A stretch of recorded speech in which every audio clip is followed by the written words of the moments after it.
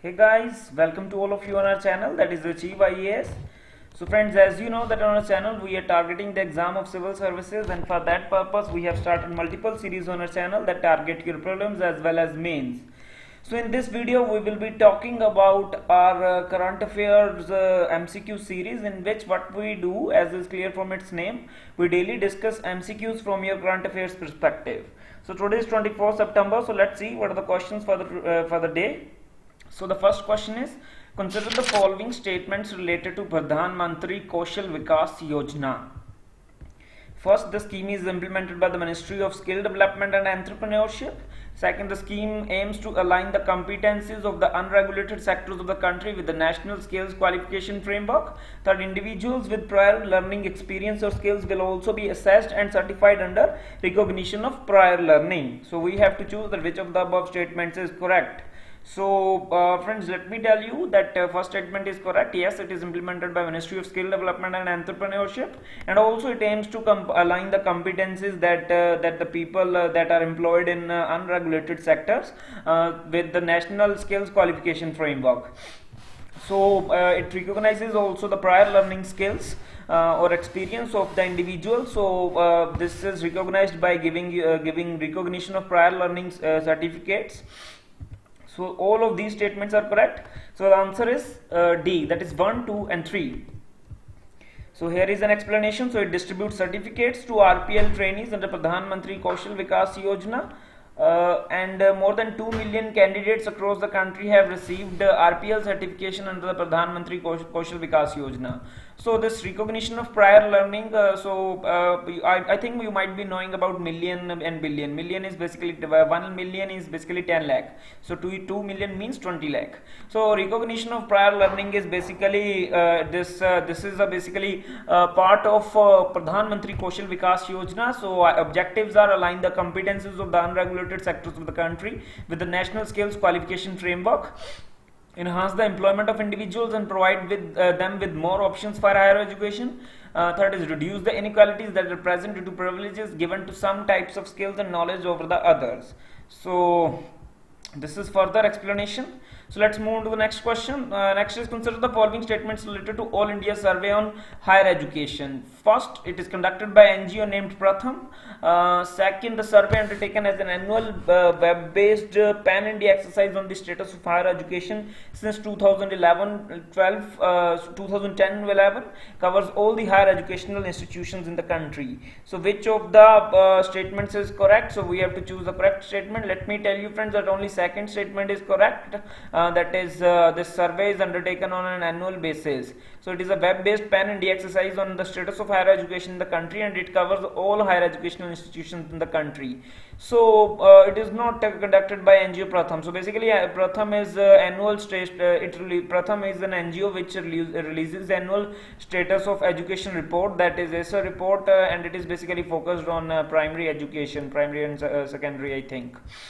And this survey is basically it just collects data on several parameters like teacher student enrollment, programs, examination results, education, finance and infrastructure.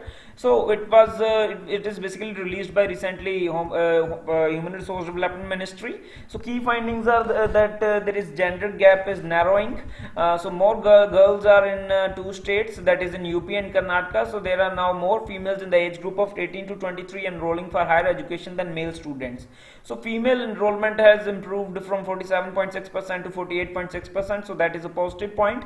So gross enrollment ratio has increased marginally from 25.8 to 26.3. So in absolute terms, enrollment increased from 3.66 crore to 3.74 crore students in the same period.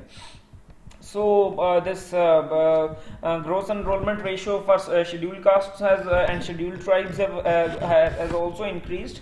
So you can see that gross enrollment ratio for obviously for SCs and STs is quite less. That is just 23% in case of scheduled castes, and 17.2% for just scheduled tribes. So number of universities have also grown. So you might be wondering that what is gross enrollment ratio. So this basically gross enrollment ratio is the kind of, we can say, is taken into consideration when we see that okay, these are the students that are these are the persons that are of the age that can go to college. For example, if someone has completed his plus 2 or his 12th class, then he is he's obviously of the age, he or she is of the age that he or she can join the college. So total number of individuals are taken into consideration, and it is checked that how many have enrolled for the colleges, for the higher education. So that is basically gross enrollment ratio. So number of faculty has also increased, so everything is improving. So preferred stream at the post graduation level is basically in this undergraduate level it is humanities. Management seems to be preferred stream at the postgraduate level. So science and engineering technology registered relatively more enrollment in MPhil and PhD programs. So preferred stream at the UG level is basically in arts, humanities, social science. Just 16.5 students are pursuing science, following by commerce with 14.1%. Engineering is the fourth choice now. So this is an important report, so you can use this data in your mains answers as well. Next is the partnership to advance clean energy is seen in news between which two nations. So recently partnership is there, so it is basically between which of the nations. So it has been asked. So India, Brazil, India, US, India, UK, and D, none of the above. So friends, the answer is B, India and US. So this Ministry of New and Renewable Energy awards grants to 4 projects in second round of the Space Setter Fund program. So Space Setter Fund is basically constituted by India and USA. So it is a quite old fund. So 50 crore Indian national rupee, that is US dollar, that is $7.9 million US dollar fund, jointly capitalized by governments of the Republic of India and United States of America. So it is a joint fund to provide early stage grant funding to accelerate the commercialization of innovative off-grid clean energy products, systems and business models. So this is more detail. Let's move to the next question. Next is head-on generation technology seen in news is related to A, railways, B, solar power, C, satellites, D, none of the above. So we have to choose that which of the above statements is correct. Let me tell you friends that the answer is A, that is railways. So railway ministry is upgrading all Link, Hoffman, Bush coaches with the head-on generation technology.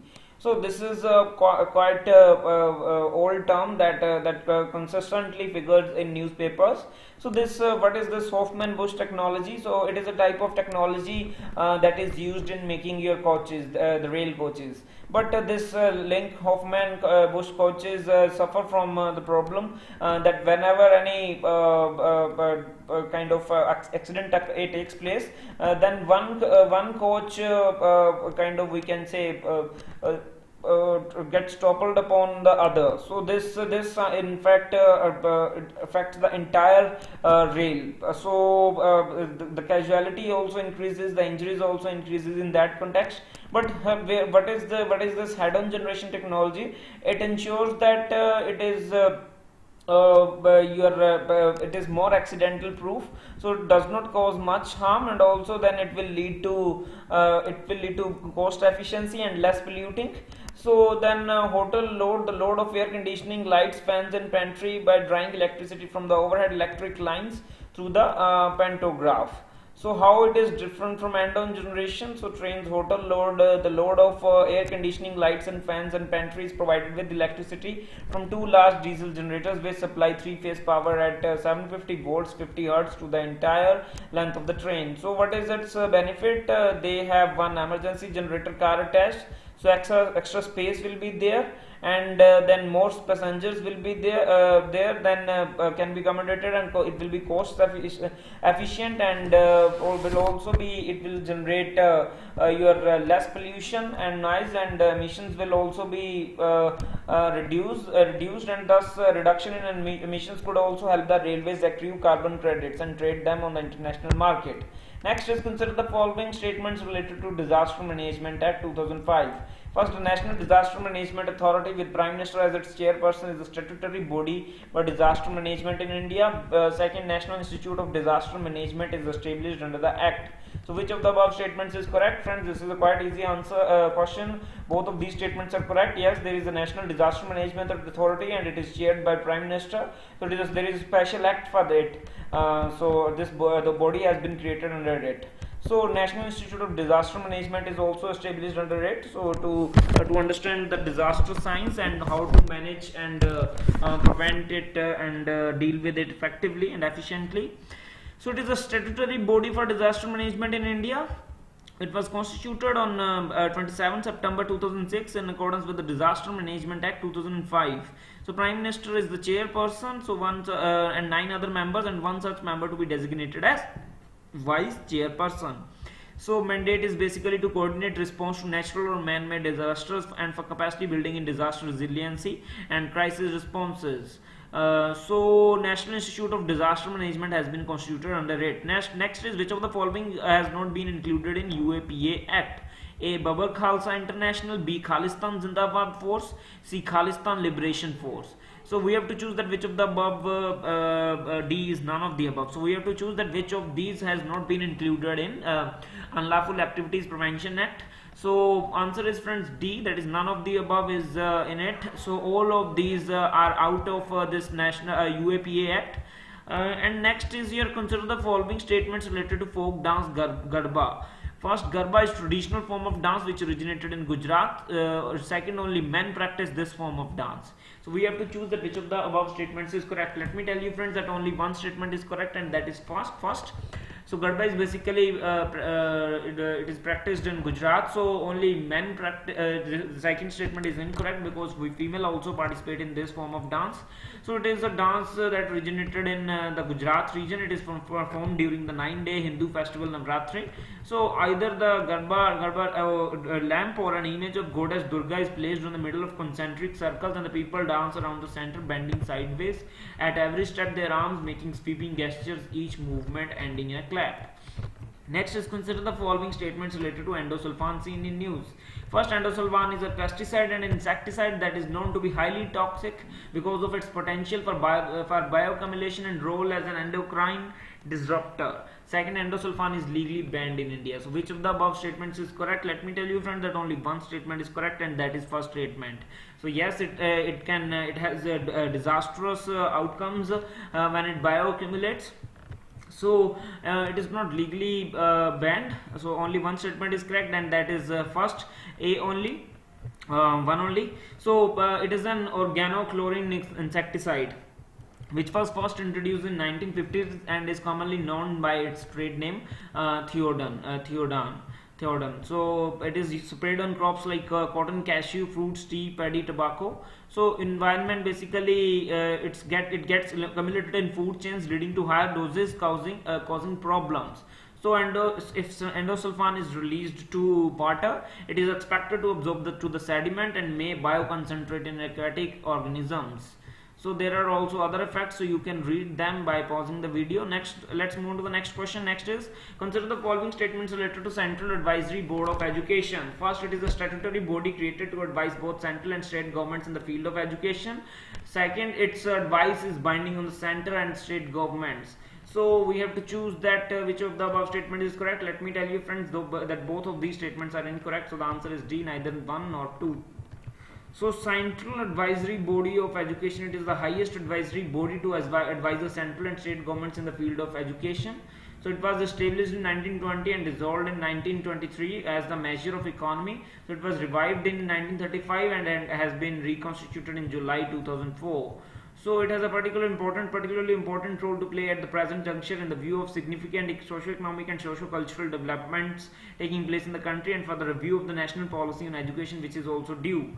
So composition, it consists of nominated members representing various interests in addition to elected members from Lok Sabha and Rajya Sabha and the representatives of the Government of India, state governments and the UT administrations. Now let's move to the last question of the day. Last question of the day is, consider the following statements related to West Bank. First, the territory is of conflict between Israel and Palestinians. Second, the West Bank is a landlocked territory which is bordered by Jordan to the east and the green line separating it and the Israel in the north, south and west. So which of the above statements is correct? So friends, the answer is C, that is both 1 and 2. So solution is C. So West Bank is basically, it is a disputed territory, and Israel has cut off power to some parts of the occupied West Bank due to outstanding payments. So key facts are that it is a landlocked territory which is bordered by Jordan to the east and Green Line separating it, and Israel in the north, south and west. So here you can see in the diagram, in the photograph, this is West Bank. So Israel is there on the north as well, on the west as well, on the south as well. So here there is, you can see Jordan is there. So Jordan is to the east. So it also, this West Bank is here with also with the Dead Sea. So it has basically it is under dispute. So it has been claimed that Israel has been promoting illegal occupations or colonies there of Israeli people, so that it can then ultimately control the entire territory. So it was occupied by Israel during the Six-Day War in 1967, and under the Oslo Accords, which was signed by the Israel and the Palestine Liberation Organization in September 1993. The two sides agreed that the West Bank and Gaza Strip would be treated as a single territorial unit. So this, you can see Gaza Strip and you can see this West Bank. So this is all about, friends, today's video and today's MCQs.